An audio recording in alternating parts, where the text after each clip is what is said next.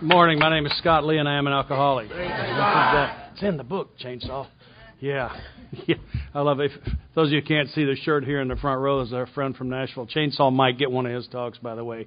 He's wearing our Cliff Roach shirt. It's got the circle on the triangle. It says, "Shut up, get in the car." Cliff said he thought that was the first step for his first 6 months. Shut up, get in the car.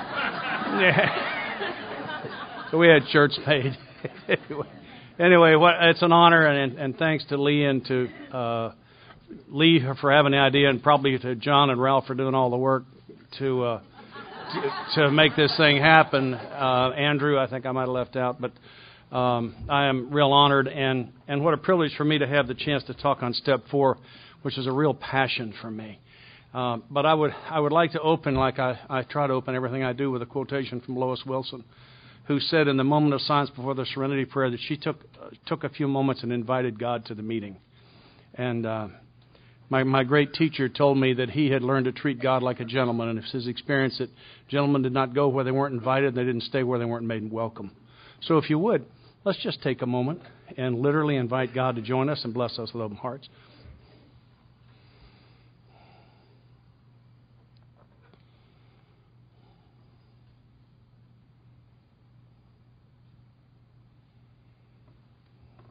Amen. Thank you. When I got to you, what I was trying to do was I was trying to work the promises and hope the steps came true. My history is to try to pretend to be what I think you want me to be. And you guys were reading these 9-step promises. I thought, okay, that's who I'm supposed to be here. So I tried to be that. And it was making me pretty crazy. And I eventually fell into the hands of a big book thumper who sponsored me, and he told me that I was too sick to stay sober on the Fellowship of Alcoholics Anonymous, that I would have to have the program also. And which, I had zipped through a 28-day treatment program in 6 weeks flat, and just thought I knew a whole lot, and I didn't have any idea what he was talking about. And Jerry said at the end of his life, he thought the best kept secret in our fellowship, definition of the program. How do we keep it secret? Well, we read it at just almost every meeting. It's read here today on page 59. Here are the steps we took, which are suggested as a program of recovery. He said the steps aren't part of the program. They are the program. No steps, no program. That's simple. Just that simple. He said, don't drink and go to meetings. You'll die from that. That'll kill you. That the steps of the program, it's to dig the poison out of your soul. And so without diverging too far into my own story, I'm going to try to get focused on the first portion of Step 4. And so the only way I know how to present this is how I take a new guy through the step. And the new guy is defined someone who has just asked me to sponsor him.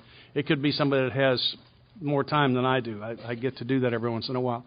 Doesn't matter how much time he's got. If he's just asked me to sponsor him, he's a new guy as far as I'm concerned. Because I'm a one-trick pony. I'm going to take him through the steps, all I know how to do. So the scene is he has just done his 3rd step prayer, and we're coming up off of our knees. And I say to him, you will probably hear, if you haven't yet, the discussion raging in our fellowship as to when to do a 4-step. And I've heard people say, don't do a 4-step too soon, you may drink. I never have seen that. I've seen several thousand wait too late. And you'll hear people say, do 1 step a year, but they can't tell me what page that's on. The book is not specific about when to do a 4-step.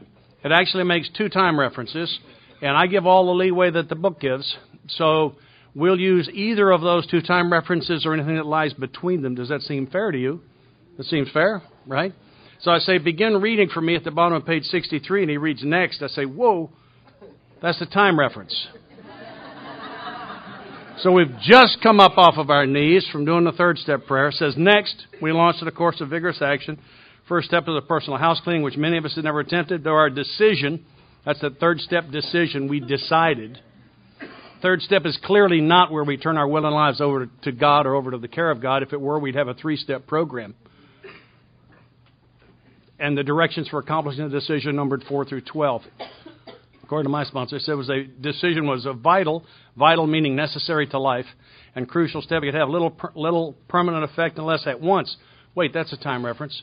So, the fourth step is either done next, or at once, or anywhere in between. And I'm going to let you choose. I'll give you all of the leeway the book gives you. You'll find I'm very easy. Followed by a strenuous efforts to face and be rid of. Isn't that interesting? In step 4, we're going to be rid of. Matter of fact, we're going to be rid of twice on this page. They're going to tell us to be rid of. I make an observation. When you do step 4, if all you do is write, you will be rid of ink, paper, and time. And I'll be astounded to find out that any of those are blocking you. So there must be things other than writing involved in step 4. We're getting clues here. To be rid of the things in ourselves which have been blocking us. Therefore, we started upon a personal inventory, step 4. A business which takes no regular inventory usually goes broke. Most of the businesses that I have dealt with in my business career, especially over the last 15 years, they do a computer update every night, which for me is the evening portion of step 11. But once a year, sometimes twice, but once a year, they do a full tear-down inventory. That's the reference that I take from that. And in my 23 years, I think I've done 24 steps. The last one was on an airplane in about 40 minutes. If I do what I'm told on a regular daily basis, I don't wind up with a lot of poison in my soul. And when I go through the process again, I find it rather quickly and discard it rather quickly. My first few 4 steps did not take 40 minutes.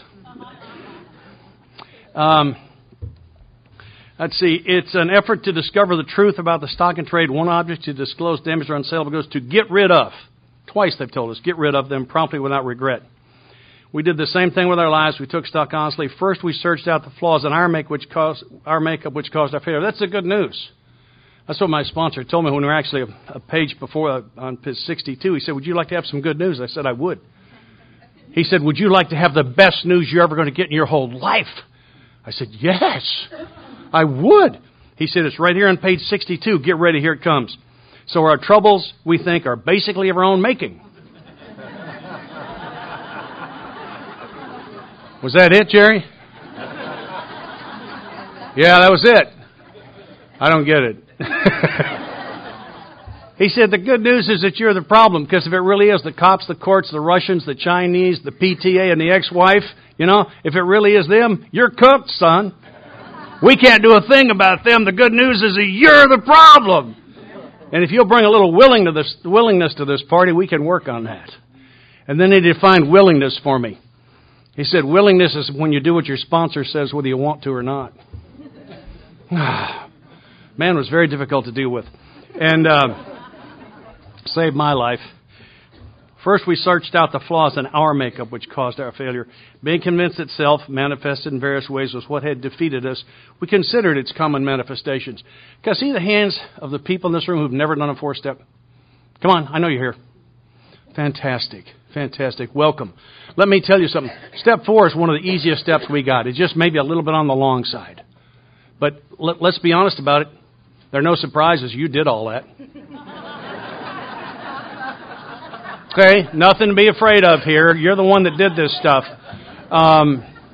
The second piece on that's so important, this is what he told me. He said all that stuff in your past that you did that makes you sick to think about it. He said that's not who you are. That's who you're not. Because if that's who you are, you're still out there doing it, and it doesn't make you sick to think about it. What we will teach you here is how to quit doing who you're not.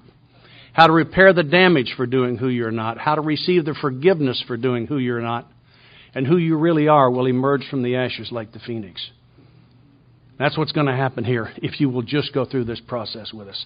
That in step 4, we're going to begin to dig the poison out of your soul. And that is precisely what this thing is about. So,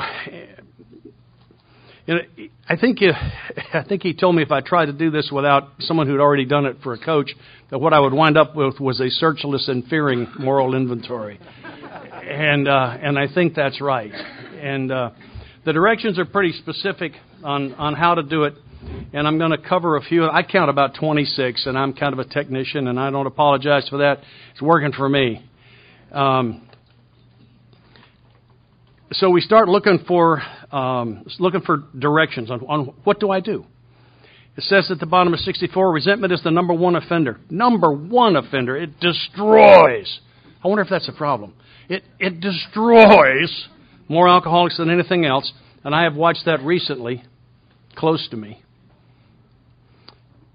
From it stem all forms of spiritual disease. We've been not only mentally and physically ill, we've been spiritually sick. When the spiritual malady is overcome, we straighten out mentally and physically. Makes me think the spiritual one is the one that matters. Then it says, in dealing with resentments, we set them on paper. Aha! That, to me, is a general description. They're going to tell me exactly how to set it on paper. It said, we listed people, institutions, or principles with whom we are angry. He said, a list is a series of words and phrases that run down a page. I don't believe I've ever seen a list that ran across a page.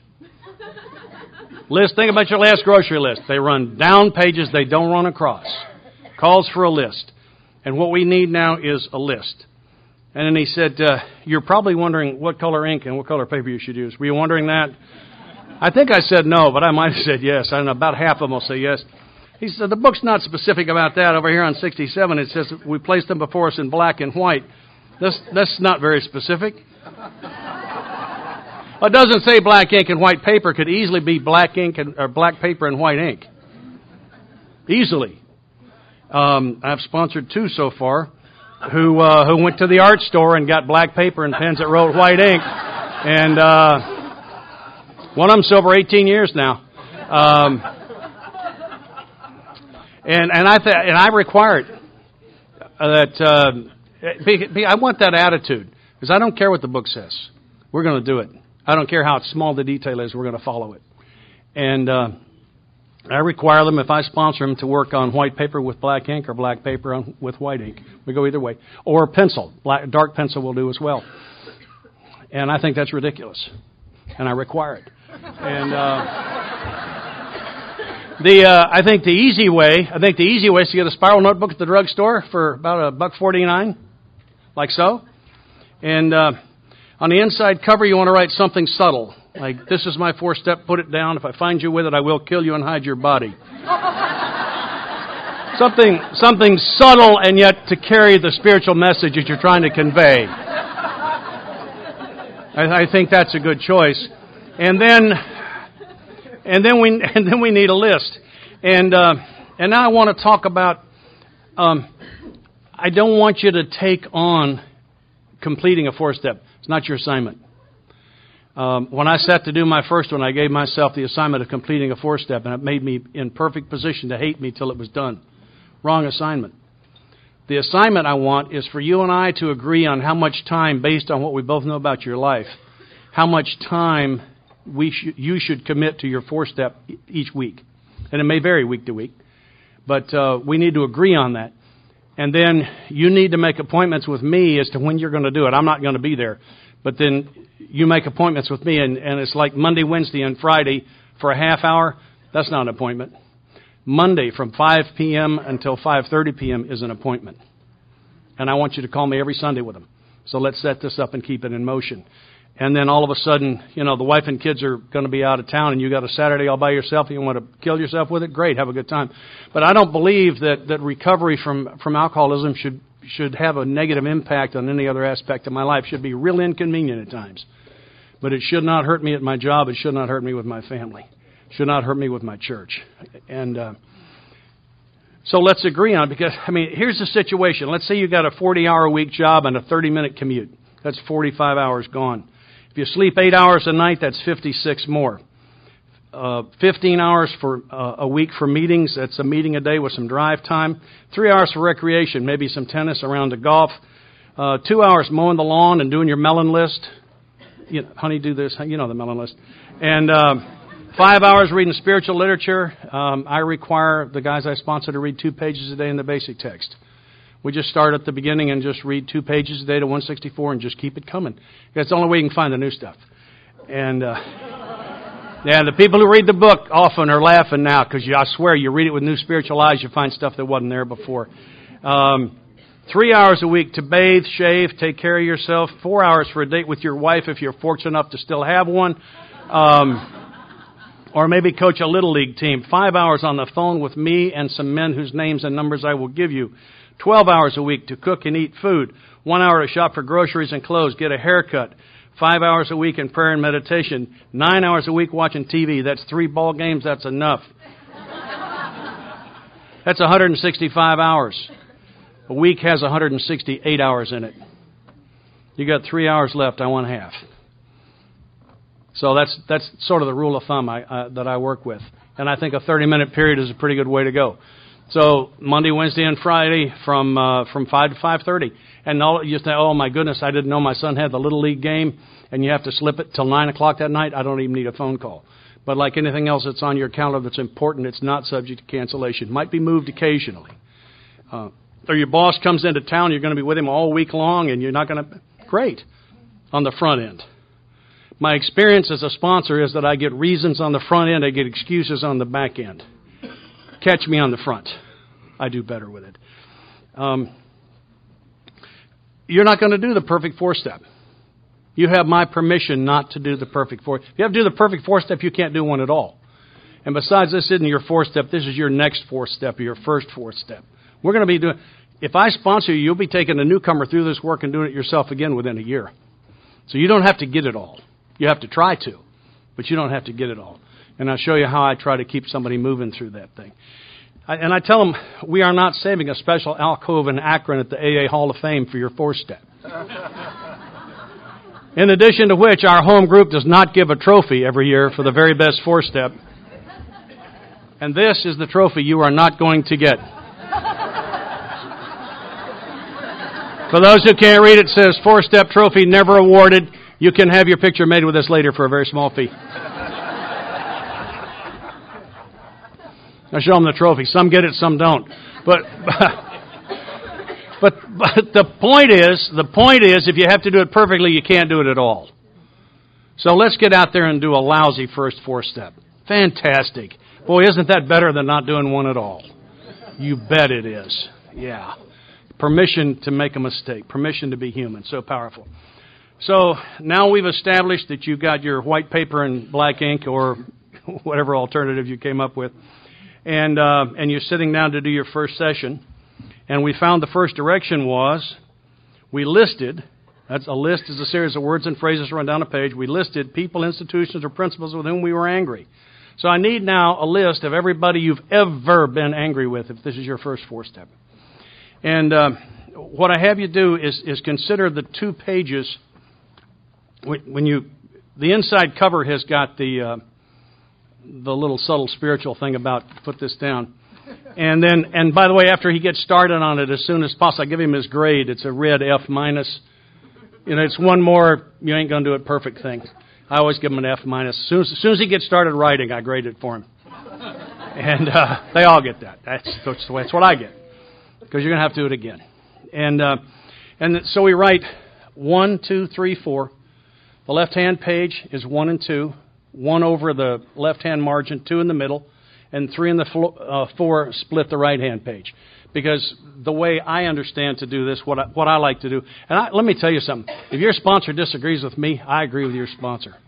Your sponsor's right and I'm wrong in your case. I mean that with all my heart. And I'm not here to tell you how to do this. I'm here to tell you how I do it. And I think I hope your sponsor's final authority on your program. Mine is on mine. So now what we're going to do is we're going to write a name, skip a line, write a name, skip a line, write a name, skip a line, and just spew them just as fast as you can think of them. Anybody, anything you have ever been angry with. Just go ahead and list all your family members. Trust me. Just put them down.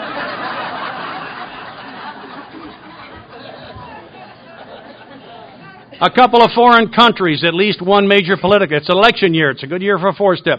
At least one major political party, some major political figures, high school teachers, high school sweethearts. Just write a name, skip a line, write a name, skip a line. Now, for those of you who are thinking, the skip a line thing. See, you who've cheated and looked ahead and know that the second direction has to do with what they did. And you're planning to save 10 pages for your father. The answer is write a name, skip a line. Do not write a name the second time. I'll show you why. Get to the bottom of the page. Got to turn the page. Can't write on the right-hand page. We're going to need that. And then write 1, 2, 3, 4 across the top and just keep them coming. When they slow down, when you can sit for 15, 20 seconds and not think of one, let's do what it says at the bottom of 65. It says we went back through our lives. So that indicates that we use what I call a reverse chronology. We'll begin with today. All right, I'm married to this fabulous woman, and we live in this place, and I work for these guys, and this is my home group, and these are my social activities. But 18 years ago, I was married to, I lived in that place, and then before that I was there, and before that I was in the Air Force. I was stationed at this place, and then I was at that one. Well, let's go back through my life slowly, searching for anything or anyone I have ever been angry with. And the answer is yes, it's going to be a long list. The shortest list I've ever seen I thought was complete was around 45 or 50. It was a young man, and he just wasn't that angry. And the longest list I ever saw, and it was incomplete, was over 600. Yeah, this guy hated everybody, and he wished there was more of them.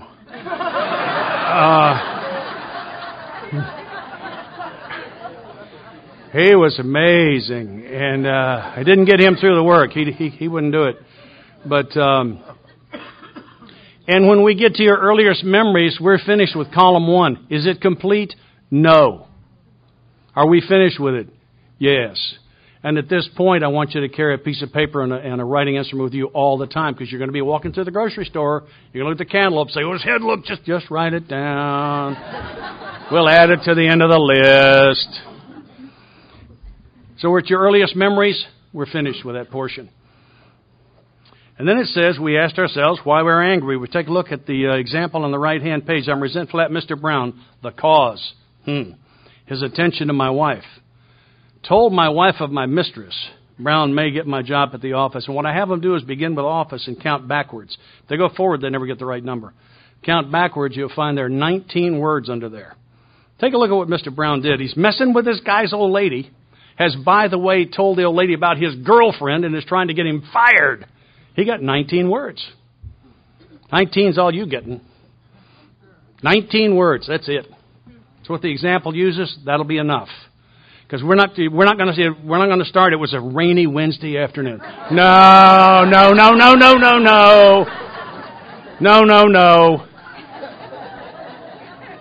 No, you're trying to feed the resentment. I'm trying to excise it. We're trying to dig it out of there. It's a summary. All right? It says, so column 2 will say things like, left me for another guy, fired me, left me for another guy, didn't play me as much as I deserved next to high school football coach, left me for another guy. There are patterns. You may notice some. And 19 words or less. And you have got from the margin to the spiral on the same line that the name is on, and the line below it from the margin to the spiral on which you can write 19 words or less. Now, I'll admit, there may be some cases where somebody's done more to you than this Mr. Brown fellow has done in our example. If you've got somebody that you think has done more than that and you need to write the 20th word, call me. I'll be glad to talk to you about it. We'll negotiate. I'll be happy to. I'll tell you, I've never given up the 20th word. I'm willing to talk about it. I'll tell you the rest of it. I've never been called. You wouldn't call me, would you? No, they don't either. They get it. Because that's not what we're here for. Not what we're here for. I got a phone call one Sunday afternoon from a girl in my home group, and she said, I'm crazy. I said, what's the matter? She said, I had a fight with my boss on Friday, and I've been four-stepping about it all weekend. No, she hadn't. She'd been taking his inventory, hating him on paper all weekend's what she's been doing, and it's making her crazy. All right. On our grudge list, we said opposite each name or injuries. Was it our 5-part multiple choice, self-esteem, security, ambition, personal, or sex relations? Some get 1, some get 2 or 3, some get all 5. Some you may not be able to figure out. Call me. Call me. I'll help you see why it was self-esteem. Well, on your first one, it's going to be. My first 15 or so were all self-esteem, got almost all the ink. And the last 2 or 3 have been security. It was interesting to see the change.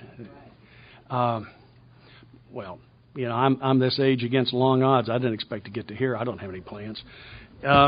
Anyway, for me, the power in this portion of the 4-step lies between the 3rd and 4th columns.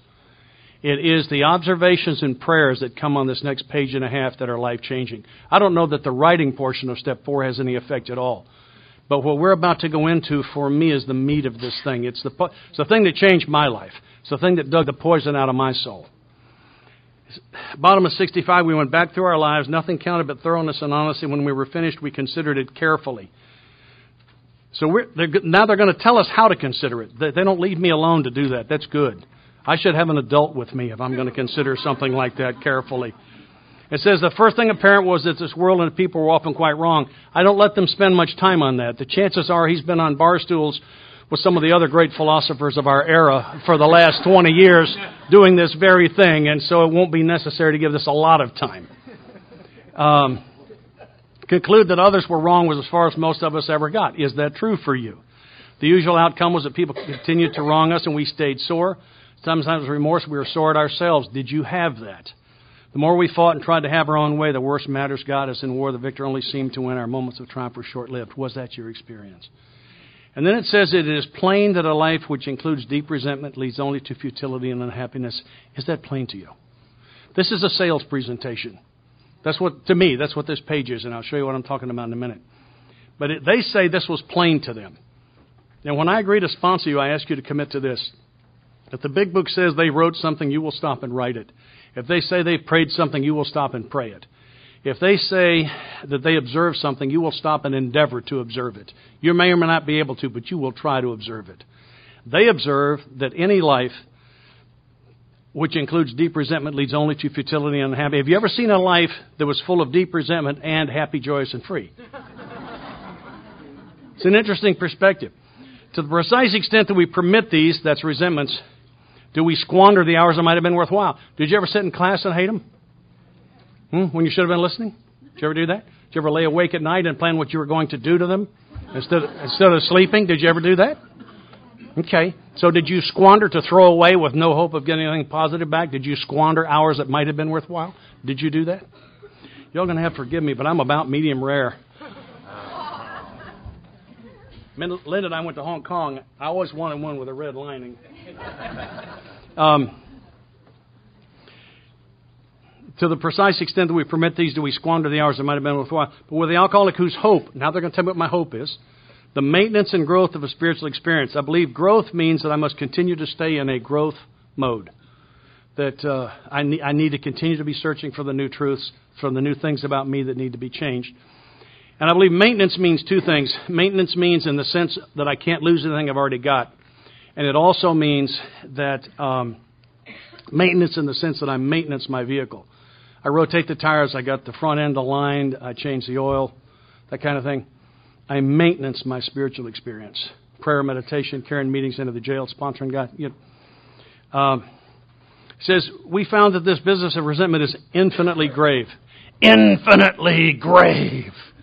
We just threatened your life. We're going to do it a lot.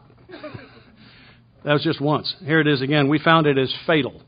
And I tell this story. I ran into the fellow. I hadn't seen this guy in a couple of years, the man that took me through the work the first time. And I ran into him in a clubhouse. And I said, I got to ask you something. Something troubling me greatly. I said, do you remember? And I named a guy. And he said, if anybody you sponsor ever commits suicide, you'll always remember them. And I said, I can't find the difference between me and him. He and I had a 2-year chip. We were plus or minus a month or so on the same sobriety date. We had the same home group where I saw him many times each week. We had the same sponsor, you. And he drove home one night from a meeting 2 years sober and pulled into the garage and dropped the door and left it running. And I can't find the difference between me and him, and I'm scared. And I sit here with a 6-year chip in my pocket. What's the difference, Jerry? And he said, I could not get him to do a 4-step, and he died of resentment. Killed him. And I thought about it, and I've talked to some other people who knew us all in that era, and everyone agrees. This guy, every time he saw you, he could not wait to run up and tell you what some SOB had just done to him. And he would not lay it down, and the victims don't get sober. He would not go through the forgiveness process, and it killed him. I stand by that. We just killed you twice. For when harboring such feelings, doesn't say when having. I love the language in the text. Doesn't say when having such feelings. It says when harboring. Harbor means to give a safe place to nurture. I'm okay if I have a resentment if I'm not harboring it. They're going to tell me how to not harbor in a couple of minutes. We shut ourselves off from the sunlight of the Spirit. The insanity of alcohol returns. We drink again. With us to drink is to... we killed you again. If we were to live, this is only for the ones that want to live. Everybody else go ahead and take a break. We just killed you again 4 times. We had to be free of anger. The grouch and the brainstorm were not for us. Maybe the most misunderstood sentence in the book. About the time this book was being written, I'm told, a very creative guy, he wasn't here at that time. Walt Disney said his people around, they were writing Mickey Mouse cartoons, and he came up with a concept where people had sped out ideas, and he labeled his process brainstorming. Has absolutely nothing to do with the word brainstorm in the text. We've got some 1930s dictionaries that we work in. And brainstorm says transient, violent mental outburst. That's rage. That's rage. It has nothing to do with the creative process. So for our purposes, there are 2 kinds of anger. There is the grouch, the slow burn, and the brainstorm, the detonation, rage. I hope that helped. It helped me. They may be the dubious luxury for normal men. But for alcoholics, these things are poison. We just killed you again. We turn back to the list for it held the key to the future. We're killing you subtly here. Does that mean if I don't find the key to the future, I don't have a future? Yes, that's what that means. Thanks for asking. We were prepared to look at it from an entirely different angle. Different from what? Well, the last time we looked at the list, we have not been looking at the list at all. We haven't written anything. We've been making some very important observations on how serious resentment is. The last time we looked at the list was at the bottom of the preceding page. The first thing apparent was this world of people were often quite wrong. So it's asking me now to be prepared to look at it from an entirely different angle. What's different from that? And that's that, am I capable on a spiritual bad hair day of doing what those people did? If I had his history, if I'd grown up with his father, if I'd been in the same pressure cooker he was in, if whatever was going on with him at that time, if I had lived that, could I have done what he did? Literally, to walk across the courtroom from the prosecution table and sit down at the defense. That's what I'm asked to do here. It's a powerful thing to stop and prepare myself to look at it from an entirely different angle. We began to see that the world and its people really dominated us. And I like to stop and just look at this thing. How did this dominate you? Take a look through your list. And how did this dominate you? Did your father beat you down so hard that at 64 years old you still have trouble occasionally with authority figures? That's my story. Did you plan your life so you'd never be near this person so they couldn't get you again?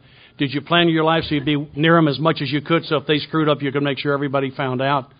Man, how did these things dominate you? Let's have a look at that. Let's maybe take a 30-minute session and have a look at how these things dominated your life. In that state, the wrongdoings of others, fancied or real. Fancied? Does that mean some of this only happened in my head? Had the power to actually kill, just for fun. How could we escape? Now, there's the question. How could we escape? We saw that these resentments must be mastered. I think that's one of the most important observations in the book. Do you? I'm a salesman by trade. That's what I do. A good salesman will never mention price till he's established value. We just killed you 7 times on one page. Have we established value to the point where you don't care what the price is, you will pay it? I hope so, because the price is high. It says, we could not wish them away any more than alcohol. I can't wish my resentments away. What that says to me and what my experience is, I don't have the power to forgive. I think the English language got the word forgive all wrong. It's not something I do. It's something I receive. I'm going to talk about it. This was our course. We realized that the people who wronged us were perhaps spiritually sick. My teacher told me that he defined spiritually sick as cut off from God. He said, think about the 1 or 2 worst things you ever did right now. I said, okay. He said, weren't you cut off from God to have done those things by your own hand? Hadn't you turned your back on Him? Had you been walking in the sunlight of the Spirit in conscious contact with this gentle, laughing God that created the galaxies and the duck-billed platypus, could you have done that? No. You were spiritually sick. And these people who wronged you were spiritually sick because spiritually healthy people don't do that kind of thing to God's kids. They don't do it. They were spiritually sick. This is the beginning of the forgiveness process. Another one of my teachers says it this way, if you watch my hands. He says, we realized. I can know something, but when I realize it, it becomes what Miss Linda calls heart knowledge. That I've got to get it to a different level. I must realize it. so that I can see it with my real eyes, not these, but my spirit eyes. That's what this has to be. It says, though we did not like their symptoms and the way these disturbed us. All right, the symptom of their spiritual sickness is whatever they did left me with a resentment. The way they disturbed me is my resentment. They, like ourselves, were sick too. Gee, that must be important. They've just told us twice in 2 sentences. These are sick people just like me. Just sick people just like me. We ask God. That looks very much like a prayer. We ask God to help us show them the same tolerance, pity, and patience that we would cheerfully grant a sick friend. I had a lot of trouble with this next part that I'm going to bring to you until I finally made peace with something further back in the book. I'm going to read it and talk about it. Most of my mentors got sober on the 2nd edition. Our book is meant to be suggestive only. We realize we know only a little. God will constantly disclose more to you and to us. I consider the story section to be the more will be disclosed section. And although several of my mentors are not fond of what I'm about to do, I have to do it because I saw it work for me, and it is in my text today. And that's the story of freedom from bondage. This is page 551. And by the way, I'm carrying a 4th edition. I require the men I sponsor to carry 4th editions. Most of us got sober on the 3rd, but our newcomers are carrying 4th editions. They're confused enough. The Roman numerals don't match up. Don't do it to them, all right? Bottom of 551. One morning, however, I realized I had to get rid of it. That's a resentment against her mother. For my reprieve, if you look that up, a reprieve is a stay of execution. I'm an alcoholic. I'm under death sentence. My reprieve was running out. If I didn't get rid of it, I was going to get drunk, and I didn't want to get drunk anymore. In my prayers that morning, I asked God to point out to me some way to be free of this resentment.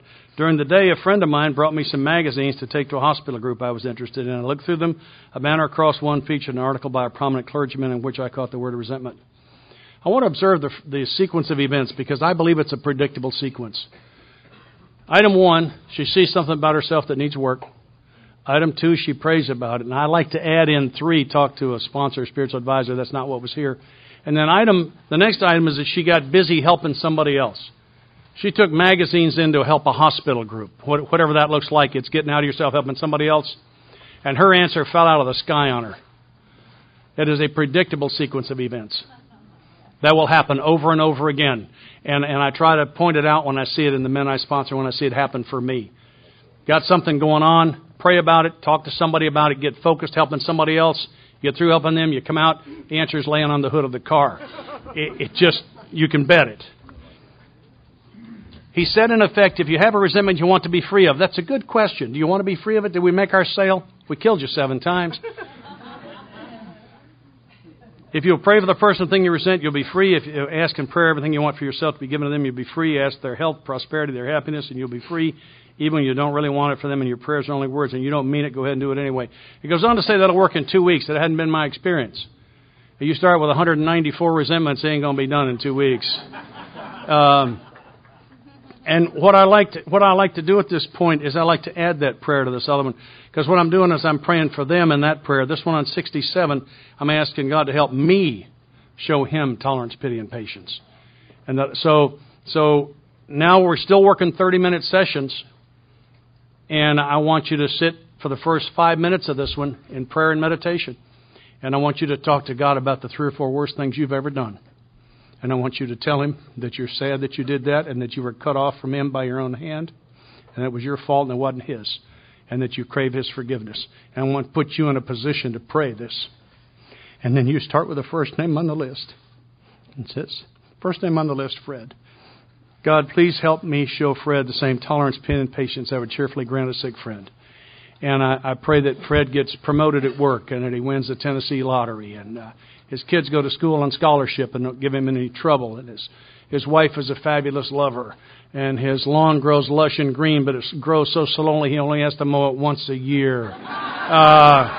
Just hang it right out over the edge.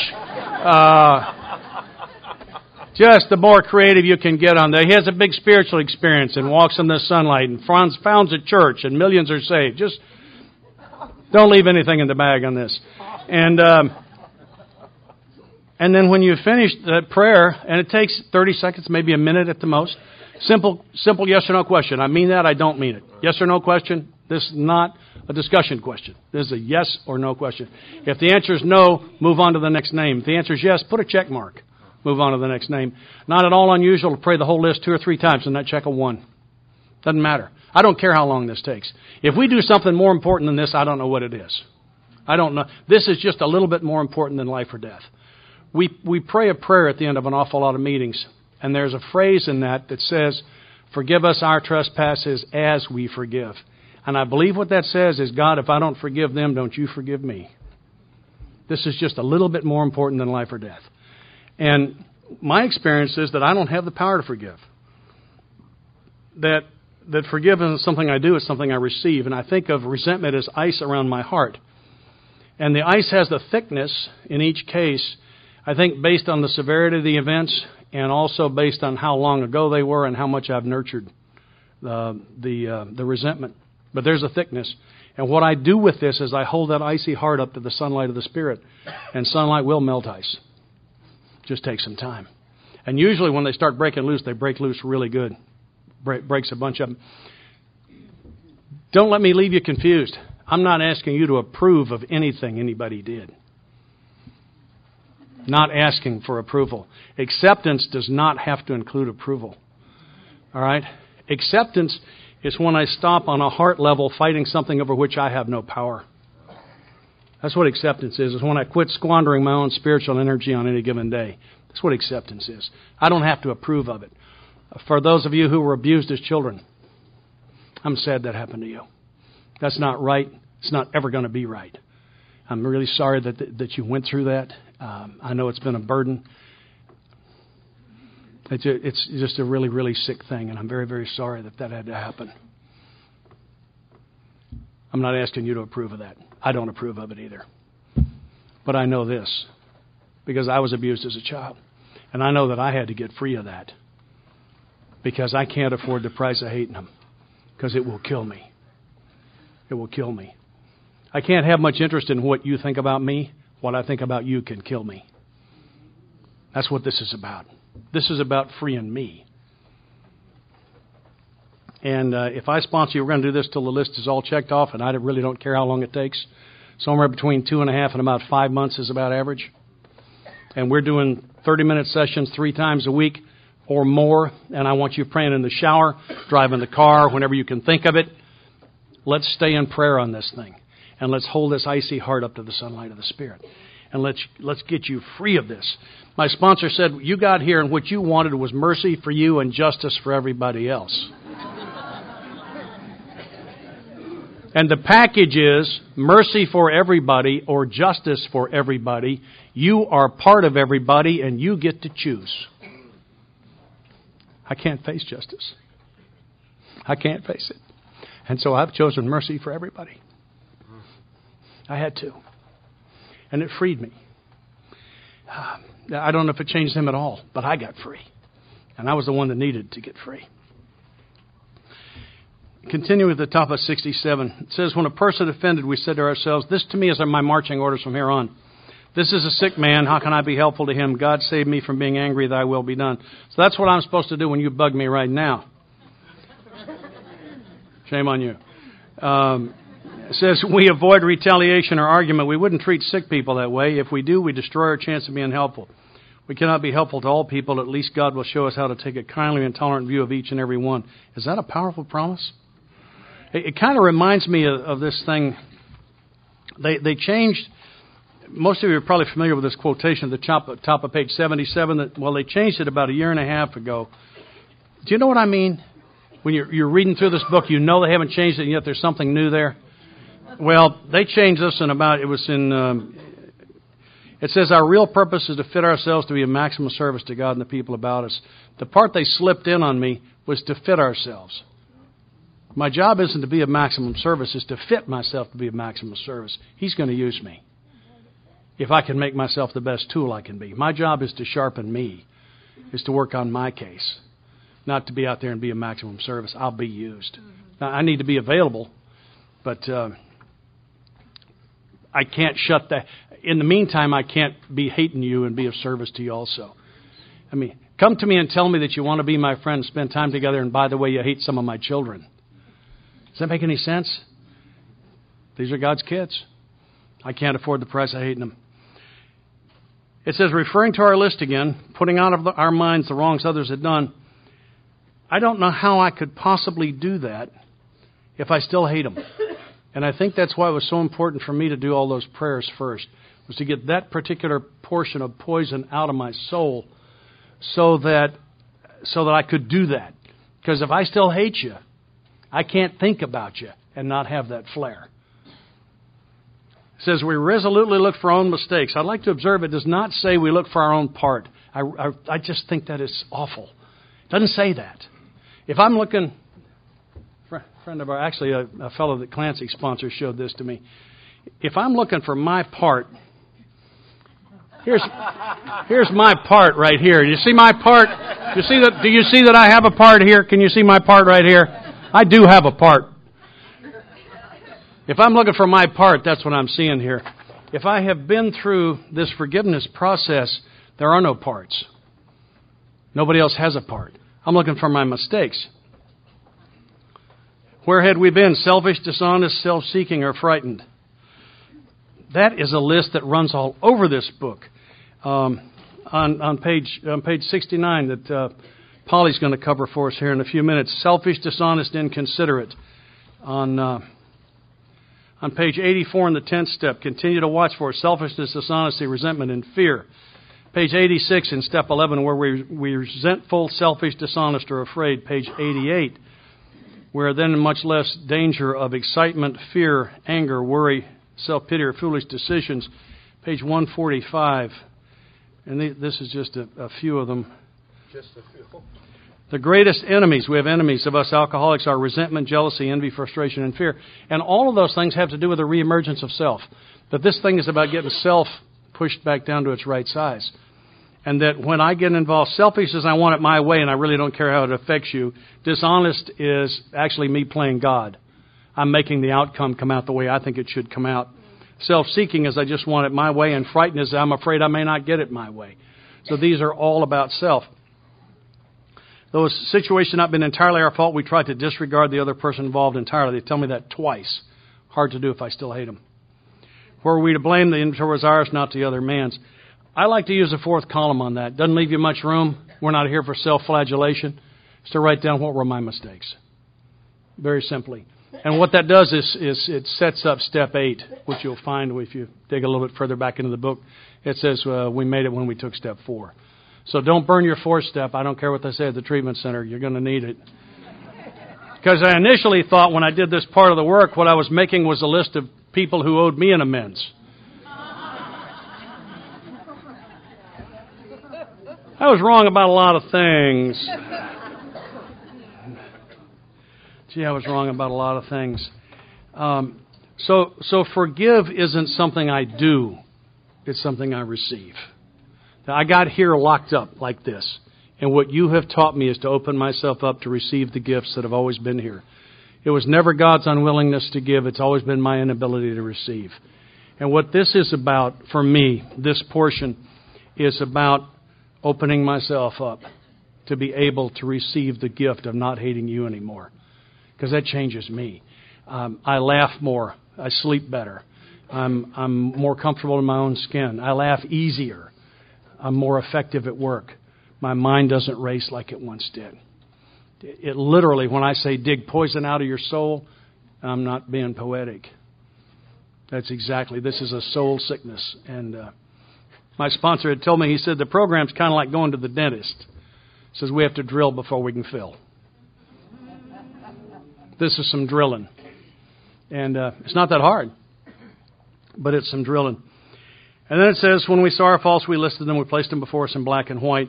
I think, quite sincerely, I think there are a lot of really good ways to do that paragraph. I just happen to use a 4th column. One of my mentors did it in sentence form. I've seen some of them use lists. I think there are a lot of great ways to do that. I think there are a lot of great ways to do all of this stuff.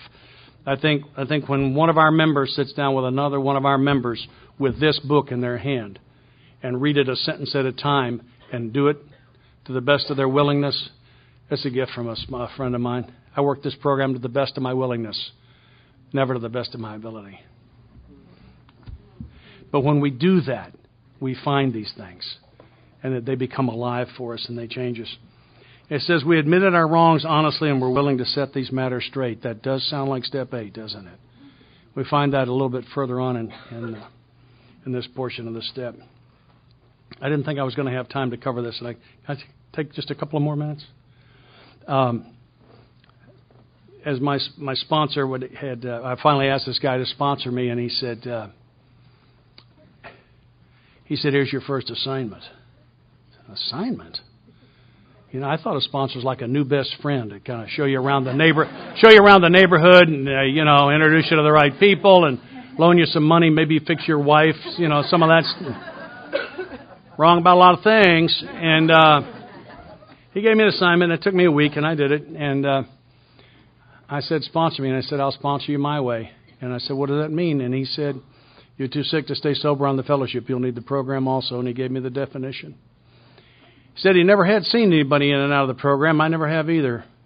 I have never seen anyone actually do the steps. These are interchangeable for me. Do the steps, work the steps, take the steps. I really don't care what the action verb is. It's not learn the steps, believe the steps, or understand the steps, or, oh heavens, save us, not interpret the steps. Thank you very much.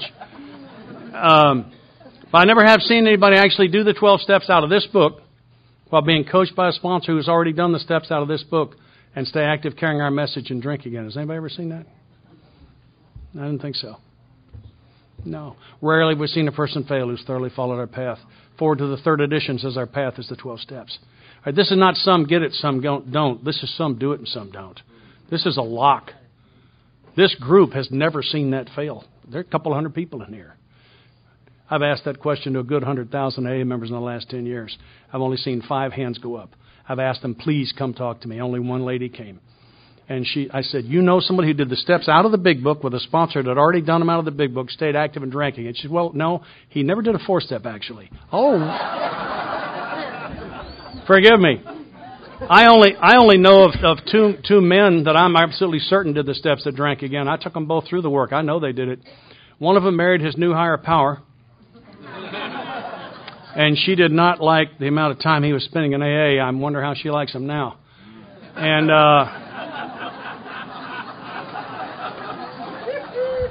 I'm sorry. I mean, that's it. Those are the rules. And the other one's a hotel manager. He got a job in Arizona running a dude ranch 40 miles from the nearest AA meeting. It was 2 years with no contact with us. And he drank for a week, and he's sober over 10 years now. Those are the only 2 I know for sure that did this work, and they both backed out of step 12. They both stopped carrying this message and doing what we do. This thing works for everybody. I'm here to sell you the steps. That's my job. So anyway, he said, you're going to do the 12 steps at the pace I set, the way I lay them out. I'm going to drop you like a bad habit. I don't work with losers. He scared me. He scared me so bad I was honest with him. I said, I don't want to do the 12 steps.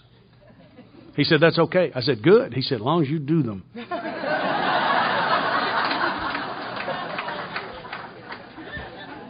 I don't believe we're communicating. He said, yeah, we are. That's the definition of willingness. Willingness when you do what your sponsor says, whether you want to. And I said, you ever try to get sober on your own? Yeah. How many times? I don't know. Give me a number. Give me a guess.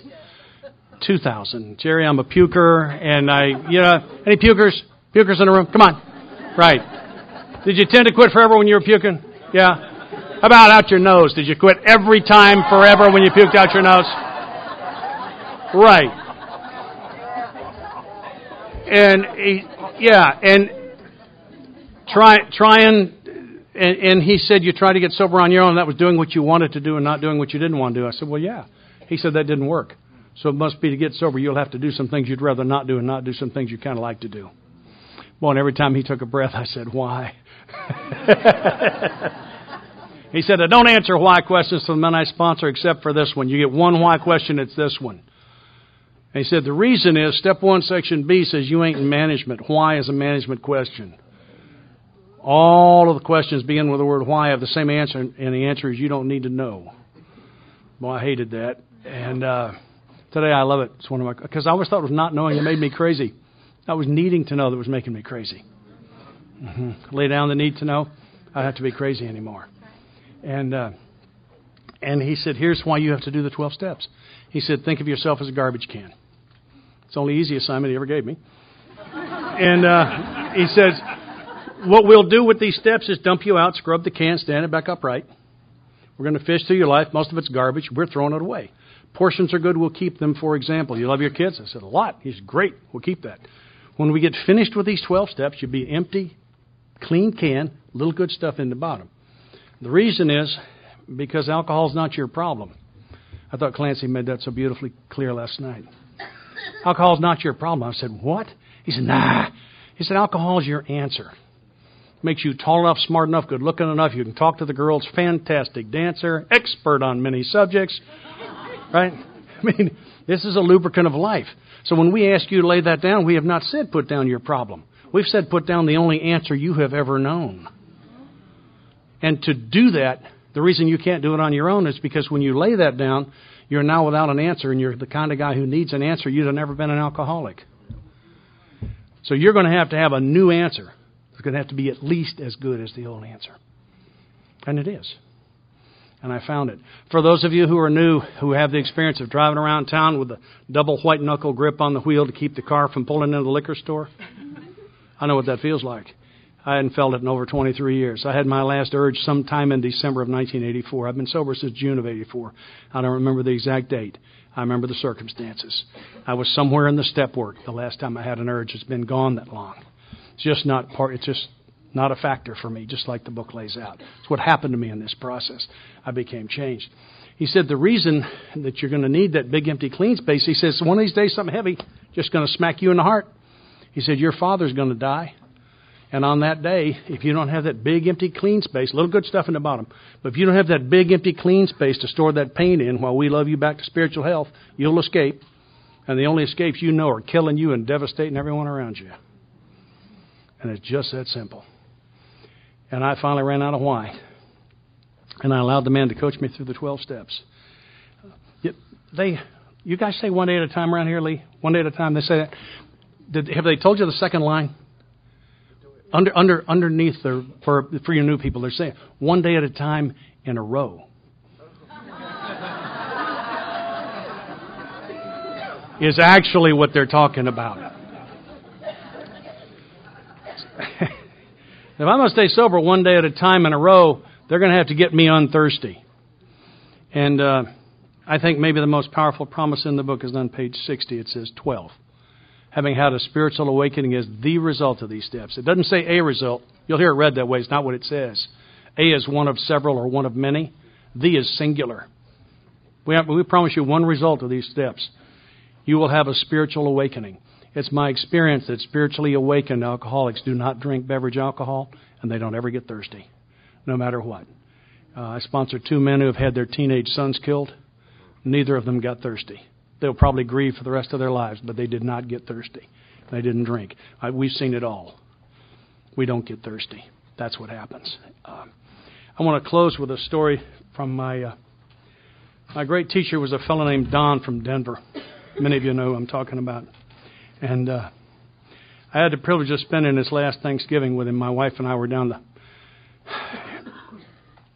and he was the guy I could call with the unanswerable question, and you knew every time that when he talked, what you heard was principle-based, and it was the answer I couldn't find on my own. And I was finally able to ask him, and he was terminal, and we knew it. And the girls are sitting like right here, and we're sitting here, and they didn't see this happen. I finally asked him this question. I said, Don, what are guys like Scott going to do? And guys like Don are all gone. And this humble giant cupped his hands, and he leaned, and he looked in there, and he said, I've been bringing you hands full of water. Go to the river. He said it wasn't him. That he had gained access to a power and a wisdom so far beyond his own through the process of those steps. And he believed that was available to me, and I believe it's available to all of us. And I'd like to close what I think is the single most important thing to be said here this weekend. Here are the steps we took, which are suggested as a program of recovery. Thanks.